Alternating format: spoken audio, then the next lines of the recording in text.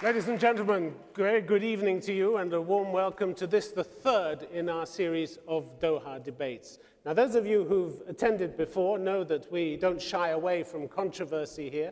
On the contrary, we're looking for it, and tonight is no exception. The motion before us is that this House believes Iraq's neighbours do not wish to see a democratic Iraq. It's a proposition that takes us right into the heart of the deep divisions, the hatreds and conflicts being played out in the region, and of course, it's in advance of Iraq's scheduled elections on January the 30th. Now, there have been plenty of fine statements about non-interference in Iraq's internal affairs, and plenty of accusations about some pretty nasty and direct interference. So what is the truth and what is at stake? Well, our speakers tonight are no strangers to international intrigue, and some of them have encountered it at the highest levels.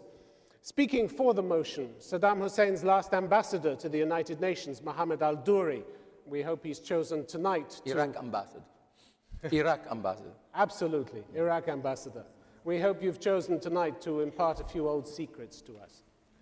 Patrick Theros, former ambassador, US ambassador to Qatar and president of the US-Qatar Business Council, a Republican by affiliation but no supporter of the invasion of Iraq.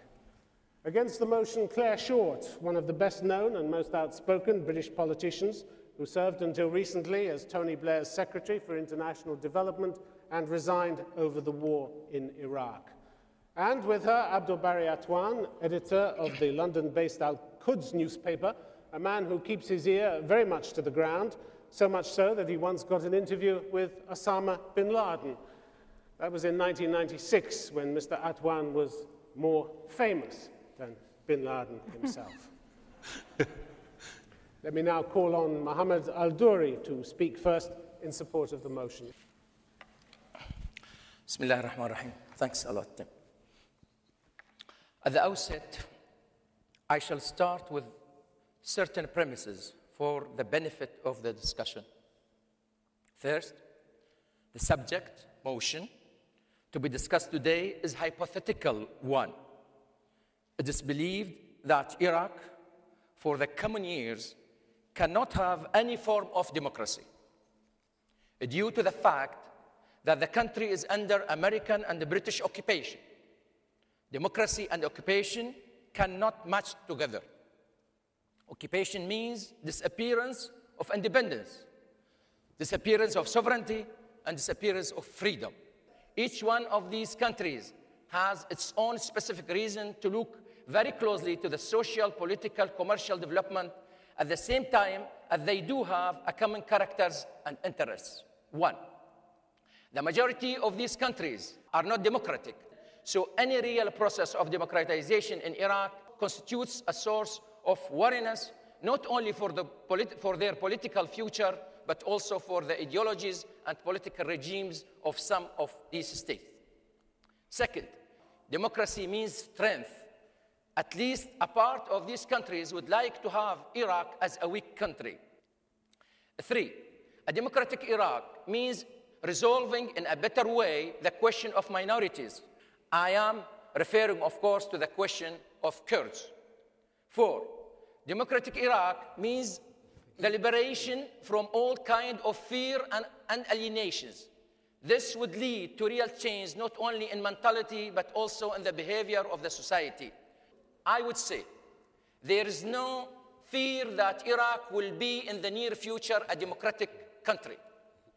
It will stay under American domination for a while. At the same time, the American influence is present in the whole region.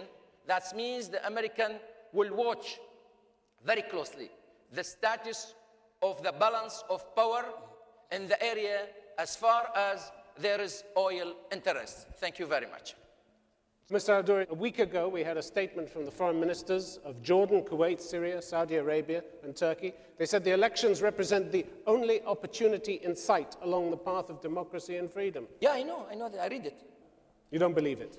I don't believe it, of course. So do you believe then they have actively been working to subvert the chances of a democracy appearing in Iraq? I know you don't think they can happen, But have they been actively working against the possibility? Openly not. They can't do that because there's the pressure, American pressure on them. But I think with themselves, I think yes.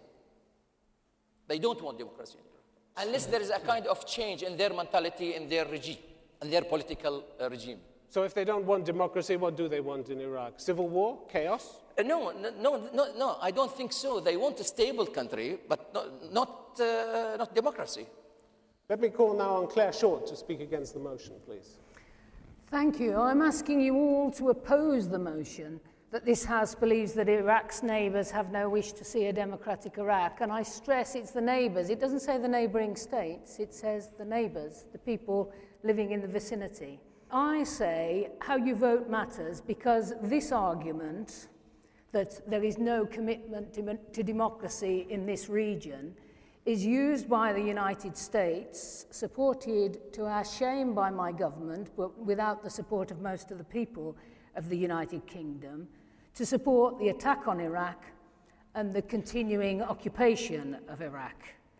The claim is, as you all know, that the rush to war in Iraq was in order to liberate the people of Iraq, and the occupation is designed to liberate the people of Iraq and bring them to democracy. And this is the argument of the extremist group around President Bush, who try to pretend that the whole problem of the Middle East is that there's no commitment amongst the people of the Middle East to democracy and respect for human rights, and that that's all the cause of the problems of the region. As you know, I mean, you've heard this argument repeated time and time again. And my view is that this is an untrue and outrageous argument, and it's really important that people here don't give it any credence or any support. As you all know, there is a lack of democracy and respect for human rights in the Arab world, but I believe it is because of the unresolved tension between Israel and Palestine. So I ask you, and I repeat, to vote against this motion, because what it implies is that the problem of this region is the people and the neighbourhood of Iraq not supporting the principles of democracy and respect for human rights. And that is a deep untruth and a big insult to the people of the Arab world, who I'm sure are yearning for democracy and freedom, but because of the complexity for the region that flows from the problems of Palestine and now the occupation of Iraq, are being deprived of that right which belongs to all people. Thank you. So Clare Short, it's all down to the external world, it's all down to Britain and America that they don't have democracy in this region. The rulers of the region have to take responsibility for their own actions, but the external interventions have completely distorted the history of this region. Both the desire to control oil, I think by balkanizing the region, and the unquestioning support for Israeli policy in breach of international law, which I think is against the interests of everyone in the region and the people of Israel. But where do you see this commitment? Much greater interest would be a peace. Where do you see this commitment to democracy in this region? I don't think that the region has had a chance to develop democratic government because of these interventions. Well, you've just seen democratic elections in the Palestinian territories. You've just seen them choose a new president. Well, we've seen a limited form. You can't have full democracy under occupation when people are not free to move about their own territory. Well, the Palestinians are saying they had a free and fair election.